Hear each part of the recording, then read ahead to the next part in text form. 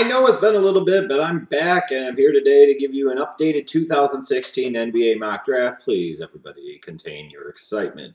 You can check out all 30 picks for round number 1 in the description box down below. Let me talk about this mock draft a little bit, because obviously there are some changes compared to what you maybe have seen from me previously in the last mock draft. First, you'll notice at number 1, I've got Ben Simmons. It seems like more and more the Philadelphia 76ers are pointing towards taking Ben Simmons at number 1. He's kind of been the presumptive number 1 overall pick for about 18 months now, and everything seems to be indicating that they're leaning in that direction. I don't know that that's the right choice. I don't know that I agree with it, but that appears at this moment to be the choice for the Philadelphia 76ers. Meaning that the Lakers at number 2, at least at the moment it seems like, would have Brandon Ingram fall into their lap, and he would be the choice. I think you're still going to have plenty of debate about this, just not now, but even years to come as well, about who is going to be the better player long-term, whether it's going to be Ben Simmons or Brandon Ingram. You know, there's going to be a lot of debate and a lot of discussion about this. Just like there was for several years, maybe with LeBron James and Carmelo Anthony, the debate you were having leading up to the 2007 draft with Greg Oden and Kevin Durant, for whatever the hell reason there was ever a debate, I don't know. But you're going to get that. Who ended up being right here? Who ended up being wrong? Both guys have a chance potentially to develop into star players, but both of them have their weaknesses, their flaws, that make them anything but an absolute surefire thing. And it's interesting to me when we talk about how it's kind of played itself out where these two guys are the class of the field. They're clearly the number 2 or number 1 and number 2 picks in this draft. I don't know that they're so far ahead of everybody else where it should really be like that. I don't know necessarily that these two guys are the top 2 players in this draft. Furthermore, when you look at both of them, I've got to be honest with both Ben Simmons and even Brandon Ingram, who I happen to like more as a prospect. I look at them both, and I don't see either one of them where they just make me stand up and say, you know, this guy's going to be a stud. I know there's no doubt he's going to be a franchise player. I don't get that feeling about them like I did in years past with guys like Kobe Bryant going way back and Kevin Garnett going way back and Tim Duncan and the guys like LeBron James and Carmelo Anthony and Dwayne Wade and Chris Paul and Kevin Durant, you know, Anthony Davis, John Wall. When you saw these guys in college or high school, depending on the perspective, when you saw these guys, you just knew. And you knew once they got to the NBA, they were going to become stars, if not superstars. And sometimes it's hard to describe, and sometimes it's hard to quantify it. I just don't know that I fully get that vibe from either one of these two guys. So while some people will sit there and say these two are a cut above the rest, I don't know that I necessarily agree with that assessment, or if they are, is that a bit of a damning statement on the rest of the talent in this 2016 NBA draft? I don't know. Now, to me, in a lot of ways, at least the way it shapes up at this point in time, the draft really begins at pick 3 with Boston. They could go in many different directions here. You'll probably see some talk about Buddy Hield. You'll see some talk about Jamal Murray. You're probably going to see some talk even about a Jaylen Brown. Hell, who knows? A guy like Kris from Washington might jump into the mix. I think when all is said and done, at the end of the day, the Boston Celtics are in a position here with this pick that they got from the Brooklyn Nets. They have to gamble on a guy with tremendous upside. They have to gamble on a front court player with some size that can do a lot of different things that fits the modern definition of the NBA stretch 4. And to me, in my opinion, that pick has to be Dragan Bender. Now, I'm high on the kid. I'm not as high on him as I was, let's say, last year with Kristaps Porzingis. But I look at Dragan Bender, and I think he has similar upside to Porzingis. I just don't think he's quite as NBA ready as Porzingis was last year. And I know a lot of people are going to sit there and say, you know, well, here's another Euro guy, here's this, here's that, or this is an overreaction to what Porzingis did as a rookie last year. Maybe all of that is true. Maybe all of that is true. But when we talk about the Euro players and we talk about how much they're not ready and how far away they are from fulfilling their full potential, frankly, when you look at Ben Simmons and Brandon Ingram, just to name a couple of guys, not to mention the other guys in this draft, they're no closer. So I don't understand sometimes how these Euro players get this stigma of being so much further away and so many light years away from being prepared as opposed to like Ben Simmons and Brandon Ingram. I don't really get it. For the Boston Celtics, maybe they're looking to deal this pick to get a veteran. But at the end of the day, they do need to get some size on that front court. If they spend this pick on a guard, they're fucking stupid. They're completely ridiculous. At some point in time, you've got to address the front court, and you're in a position here where you've got a guy who arguably has as much upside as anybody in this entire draft. So to me, for where the Boston Celtics are and where they need to go and what they're building for, if they keep this third overall pick, to me, my opinion, it must be Dragan Bender. Probably the first real surprise that you'll see is that I have Kris from Washington going number 4 to Phoenix. You look at this is another team that's very backcourt dominated with guys like Bledsoe and Knight, and then last year's first-round pick Devin Booker. Do they really need to add another guard to the mix? Probably not. So in this situation, they need to be looking at the 3, the 4, or the 5. Some type of position there. And when you talk about guys with upside and pure athletic upside, Kris from Washington probably has as much upside physically as anybody in this draft, including Dragan Bender and maybe somebody like a Jaylen Brown from California.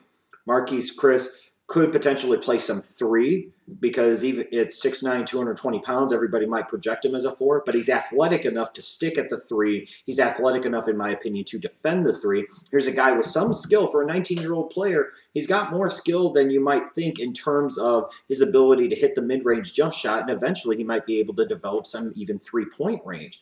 So when you're looking at the Phoenix Suns, you need some size. You need something down low. You need something, period. And while I have my concerns about Kris in terms of his ability to rebound at an NBA level, I look at him and I see the physical upside. Some of it screams out Tyrese Thomas, but some of it screams out to me that, hey, this guy could be the real deal. Give him 2 or 3 years. And that's why I got the Suns taking him at 4. With Thibodeau taking over in Minnesota, to me, the logical choice for them is Kris Dunn from Providence. He's probably the best defensive backcourt player in this draft by a good margin, which obviously Thibodeau is absolutely going to love because he's a defense-first coach. Offense is even probably third of tier in importance to him. What are they going to do long-term with Ricky Rubio? Do you really think Zach LaVine could be a point guard long-term? Well, you get Kris Dunn. He could play the 1. He could probably play some 2. It gives you some more versatility. While you might see a lot of people project a Buddy Hield here, and I think that makes a lot of sense in terms of his ability to stretch the floor and space the floor for guys like Karl Anthony Towns and guys like Andrew Wiggins. At the end of the day, I think when you're in this position, you have to take the best available player. And I could argue at this point in time for the Minnesota Timberwolves and what they're going to be looking to do with their system under Thibodeau, that Kris Dunn would be the best player, not Buddy Hield and not Jamal Murray.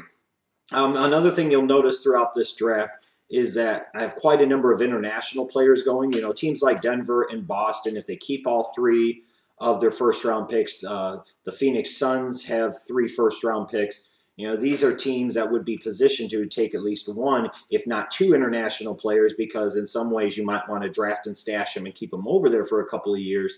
But other teams at the back end of the draft are going to be looking to keep some salary cap space free where they don't have to commit a bunch of money to a guy right away as a rookie, even if the contract isn't that great. So a lot of teams are going to be looking to draft and stash. And frankly, the international class this year is quite a bit better than it has been in years past.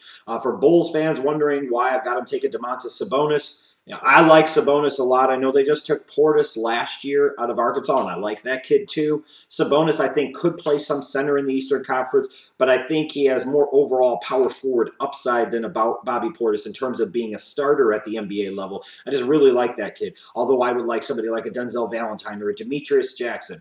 Speaking of a Denzel Valentine, I look at him at number 16 in Boston. I'm like, that's such a great logical fit, especially if Boston at number 3 takes Dragan Bender. You might not get a lot of immediate contribution out of him, and that's fine.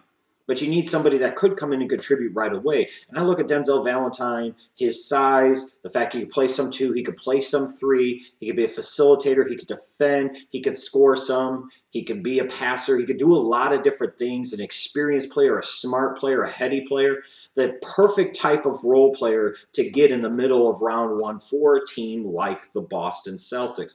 Now, in terms of some other guys that I expect to shoot up the board a little bit as the draft process continues in the next week or 2, I look at guys like Skai Labisserie from Kentucky. Even though he didn't have a great freshman season at Kentucky, the fact is he's got size, he's got some skill, he's got some athleticism, some range. Teams are going to be salivating at that. Like you'll notice here, I've got him going pick 9. And frankly, when it comes to the draft lottery, you guys know how this can go sometimes in the first round of the draft in general. You're going to have some surprises and some guys that get way overdrafted because a team values this or a team values that. That's just the way it is. I look at Wade Baldwin from Vanderbilt, and I see a combo guard that somebody's going to think could play the point at the NBA level. I don't agree with that assertion, but somebody's probably going to think he could play the point. And they're going to see a guy at 6'3", 6'4" playing the point. He's going to have a lot of appeal to them.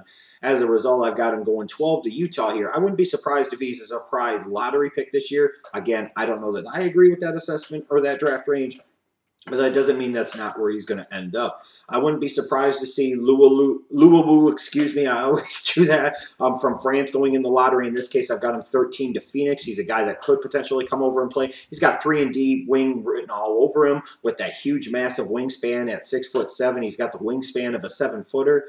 Furkan Korkmaz from Turkey, another shooting guard with some range. He needs to grow into an NBA body, but at 18 years of age, somebody might want to gamble on him, might take him and stash him overseas for a year or two, like the Denver Nuggets I've got doing here in pick number 15. And overall, when I look at this draft class, I sit there and I wonder how much real impact star potential there is. There's a part of me that says, some of the guys taken after Simmons and Ingram probably end up as better NBA players, guys like Bender, Dunn, Jamal Murray, just to name a couple examples. Jacob Poeltl, the center, going 10 to Milwaukee in this mock draft, a guy that I think's been a little bit underrated, frankly, in the whole process. I think in this case, even though the whole thought process was you wanted to have pick 1 or 2 in this draft because it was 2 guys and then it was everybody else, a bunch of jabronis, I don't know if that's the case. But with that being said, I think the real depth of this class comes not from the impact star potential out of the lottery or out of the first round. I look at the guys that could potentially be available in round 2 and some of those names, and I sit there and say, you could get some really good players in this draft between picks 31 and picks 45 to 50. So it wouldn't surprise me to see a few teams come out of this draft with multiple guys that end up being valuable NBA contributors, because while the top isn't great and even that next level isn't that special, it's when you get into the heart of the matter and the meat and potatoes, the nuts and bolts of this draft. There's a lot of guys that fit kind of into that third tier that you can envision finding a role in the NBA and being good NBA players. So if I'm a team in this draft, I want to have several second-round picks, draft and stash a couple guys, find 1 or 2 other guys, because I'll probably be able to find some good talent later on, and I wouldn't be surprised if several teams are able to do that. But again, you can check out my mock in the description box down below. Let me know what you think. I'll be back probably in about a week or so with another mock draft, so stay tuned.